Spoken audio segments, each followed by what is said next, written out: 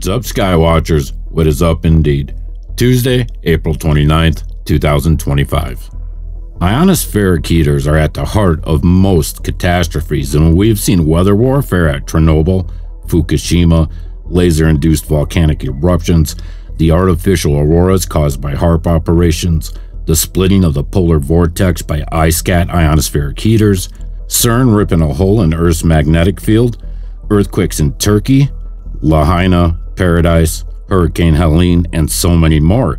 Facilities like HAARP, SuperDARN, and ISCAT burn holes in the ionosphere, allowing radiation to stream into our atmosphere. Let's get to the heart of today's video: the power outages in Spain and Portugal.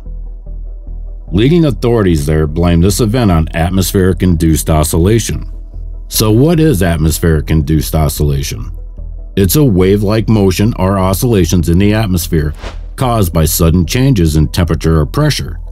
These oscillations can be triggered by events like extreme heating, large-scale energy releases, and can interact with power infrastructure. These atmospheric waves are often called gravity waves, thermal oscillation, or acoustic gravity waves.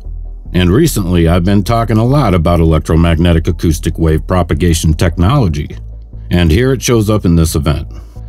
Atmospheric pressure oscillation in the extra low frequency range can also affect human mental activity.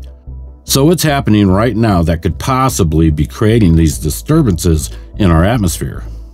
Atmosense by DARPA, Defense Advanced Research Projects Agency.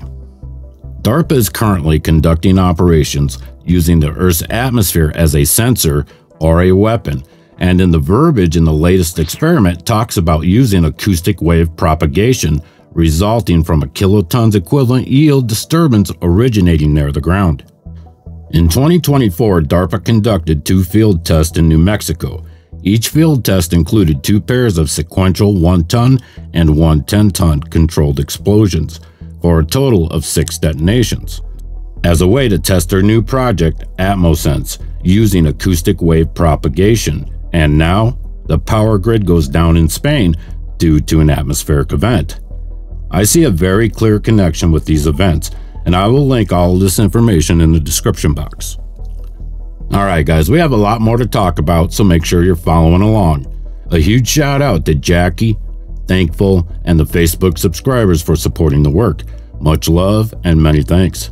Okay, Skywatchers, stay aware, be prepared, and until next time, keep looking up.